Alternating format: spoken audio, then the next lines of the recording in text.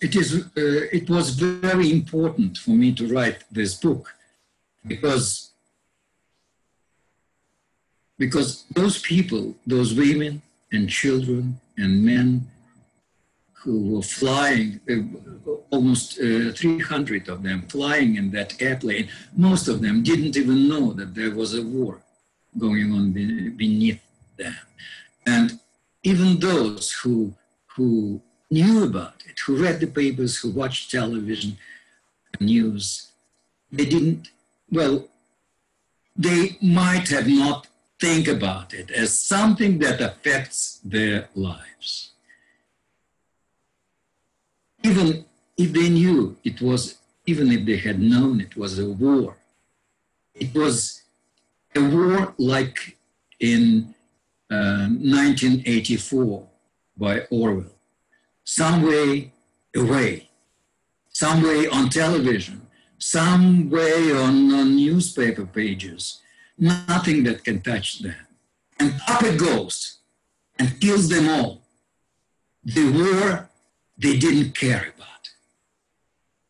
And this is the most important thing about it, for the humanity to think that every war that happens in the world today is important because it can always get you and your close family and friends and relatives.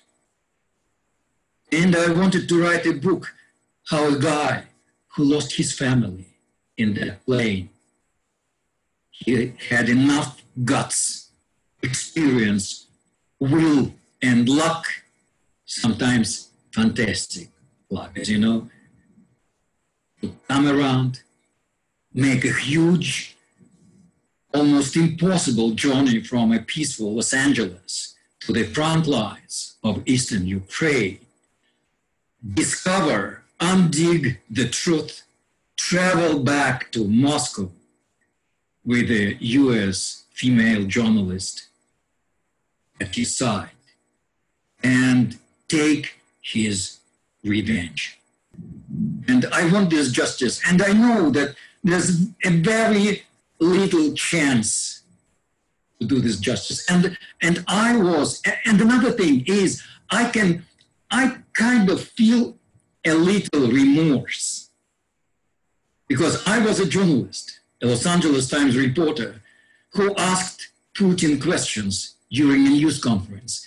And I stood face to face looking into his eye. And I could have done and I had a huge camera on my chest. And of course, this thought never crossed my mind. And I'm not going to spoil. I feel that I am also responsible for not stopping the outrage going on in Russia when I had a chance. In a way, it is my revenge on the bad guys. Everything, like 90% of the personal episodes, like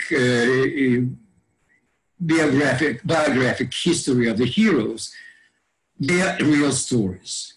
I either knew those things, or I either witnessed those episodes myself, or somebody told me, and I remembered, and I double-checked on that, and that's why the book, as my readers tell me, feels authentic.